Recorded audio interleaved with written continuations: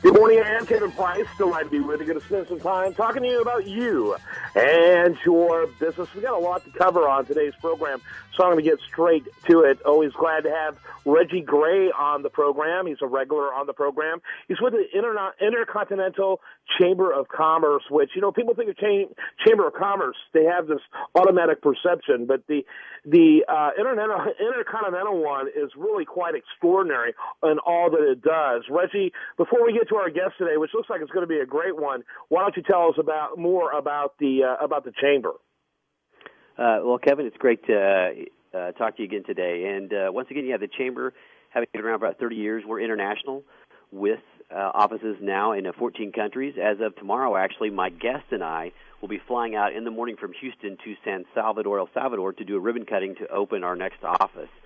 But we have multiple offices in Houston as well, and have large and small businesses where we focus on the members. Very good, very good. Tell us about your guest today.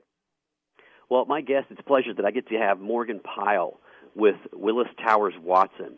And he is one of their, I believe, senior vice presidents who specializes on some of the HR issues and especially medical issues. And what we've been focusing on is medical tourism. And, in fact, we're going to be working on a global medical tourism program that ICC and Willis Towers Watson is partnering together on.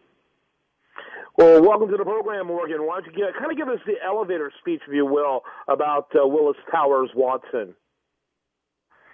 Sure. Thank you, Kevin, and thank you, Reggie, for having me on today. Basically, Willis Towers Watson, now we just recently had merged in January to become the global leader in healthcare and benefit consulting in the world. So partnering with the International Chamber of Commerce has been an absolute essential for us. Very good. Your first question, Reggie.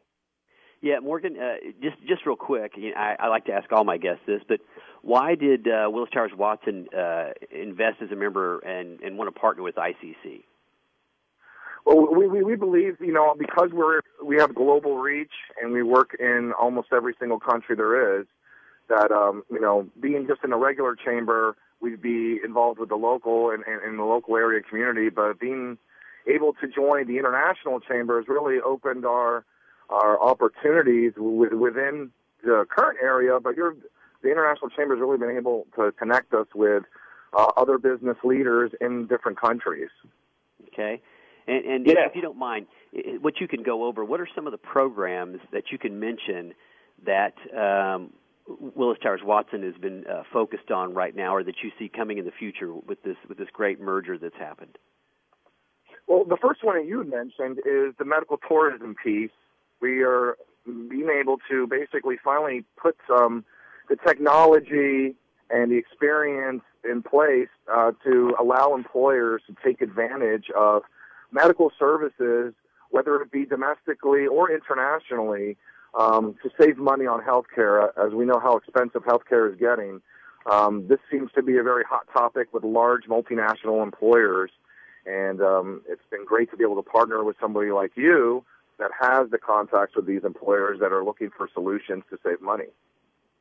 Let me ask you in that same vein, Morgan, you mentioned, it sounds like you do a lot with enterprise-level size companies, probably some of the mid-market as well. Kind of give us a panoramic scope of the kind of type, both the verticals and the sizes of the businesses you generally work with. Well, I typically work with employers, probably 2,000 employees and up. Now, for this program, any employer that is self-funded, and we have seen employers down to even 100 lives, that are able to shift their risk and become self-funded when it comes to their health care, are able to implement these kinds of programs as long as they have the right consultants and, are willing to spend some money to do it correctly. Yeah, very good. Reggie? Yeah, and I believe we won't necessarily get into the detail unless, of course, Morgan wants to, but I think we're up to about 5 or 6 countries now that we are collaborating with here at ICC and with Willis Towers Watson on this medical tourism program, and we hope to expand it more. But, Morgan, if you don't mind, for some of the listeners that we have, as I'm finding engaging more and more with you, WTW has a lot of different services. Could you give a little more, Sure. explain a little bit more? other than more than what everyone's used to, their current services and, shopping the insurance. That's typical from almost any consultant or broker. But what I think we do and bring to the table is how can we be proactive, innovative to save our clients money and actively manage the healthcare risk. And we do that with having several different programs, one of them being the medical tourism one that we've mentioned earlier. But others is being able to look at, for example, the pharmacy benefit management spend on their pharmacy spend. And what we're able to do is go in and find illegal spreads that are going on between the pharmacy and the PBM, and we could go in and stop that. And lately, we're finding anywhere from 22 to 40% savings on the RX spend for an employer without changing anything. So we're not changing the plan design. We're not changing what kind of drugs are being filled. We're pretty much finding and stopping the fraud that's going on in healthcare, and there's a lot of it. And I'll give you one more example on reviewing hospital bills from a compliance review perspective. So we're not going in, we're looking at a large hospital bill, and we're not arguing the price of the hospital bill, and we're not arguing the discounts that are applied. But what we're able to do is go in and request an itemized copy of that bill as well and go through the bill and be able to tell if the bill is fraudulent or not.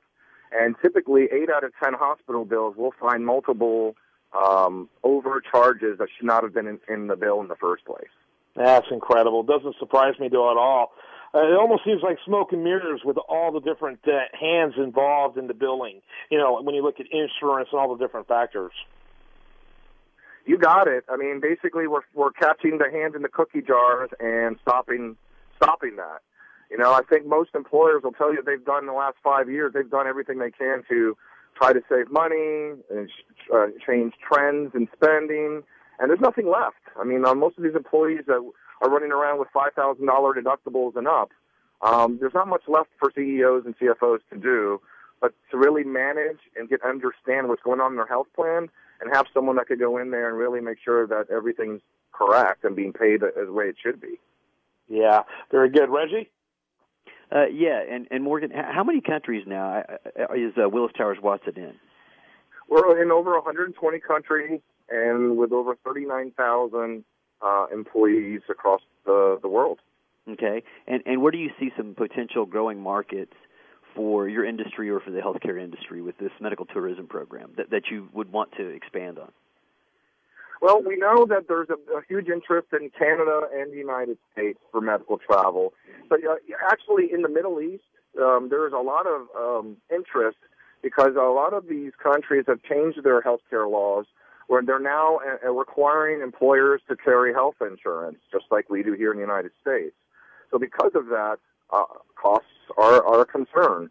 And then a quick example is Saudi Arabia. They spend about $4 billion a year for outbound. So they already are having their people leave their country, and they're still spending $4 billion for that. But there's no, it's not being managed correctly. There's no system or program in place to help manage that for them. So you're going to have countries like that and those employers that are going to look at it and say, look, we have this situation. We're spending a lot of money, but no one's helping us do this. And there can be a lot of savings reached by being able to partner with these countries to manage these patients that are going overseas and spending who knows what kind of money because they're going anywhere they want and not realizing how the healthcare systems work in every country. It's all about how much money can they bill and receive. Yeah, with that, we're going to have to start wrapping it up. Willis Towers Watson is the website. It's Willis, Willis, Towers, that's Towers, Watson, WATSON.com. And then, of course, Reggie, why don't you wrap up just with a few seconds with a little more information about about what you do there at the Chamber and give your website as well. Well, our website is www.houstonicc.org. And we continue to expand internationally, but as well in Houston. We're getting ready to open the Woodlands office. We have a launch May 19th in the Woodlands, and then, of course, we're getting ready to announce, the Stafford office will be opening this summer as well. So that'll have us 4 locations in Houston alone to better serve our different members throughout the Houston area, and then, of course, our multiple locations internationally as we continue to grow and expand with great companies like Willis Towers Watson, and as we continue to grow our partner relationships, like last week you heard from the country of Malta, and we have a few other of our country guests that will be coming in the weeks ahead. Thanks so much for being with us. Great segment as usual. And when we come back, we're going to have more for you. Do want to remind you, best content here shows up over there at usdailyreview.com. While they're liking on Facebook, follow it on Twitter.